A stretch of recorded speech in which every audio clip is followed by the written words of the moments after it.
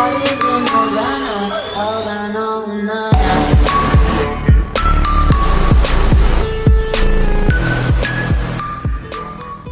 10th class में एक chapter होता है pair of linear equations in two variables. So in this video I am going to explain that only.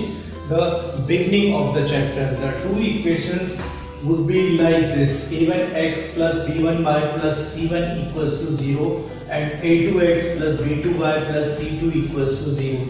There will be always two equations together. In every sum you will get two equations of this type, where a1, b1, c1, a2, b2, c2 all are real numbers. So first the conditions are there. There are some conditions. If you have a1 upon a2 is not equal to b1 upon b2, then there will be the unique solution. If a1 upon a2 is not equal to b1 upon b2, there will be always unique solution. There will be one solution, common solution, and that always you have to solve this type of equations.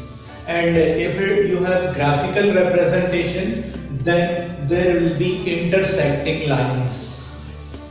When you have condition a1 upon a2 equal to b1 upon b2 but not equal to c1 upon c2, then there will be no solution and there will be parallel lines in graphical representation. So no solution is there, so you need not to solve. When you have a1 upon a2 equal to b1 upon b2 equal to c1 upon c2, then you will have infinite many solutions.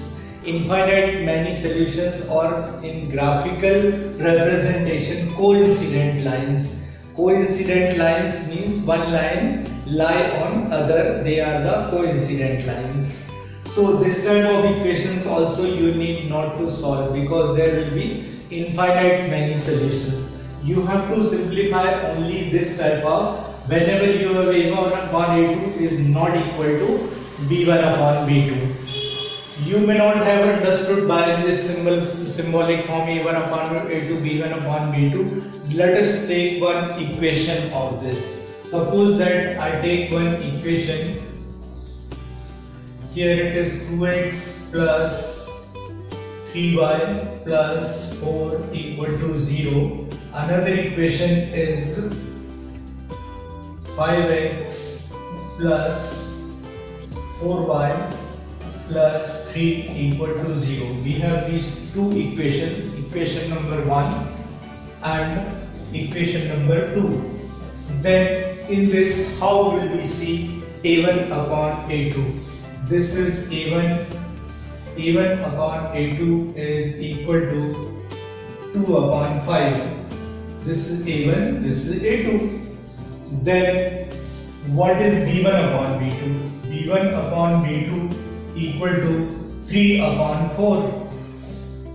b1 upon b2 equal to 3 upon 4. So here a1 upon a2 is not equal to b1 upon b2, means 2 upon 5 is not equal to 3 upon 4. So we can solve this equation because it will have unique solution. Also, if you draw the graph for these equations, then you will get definitely intersecting lines.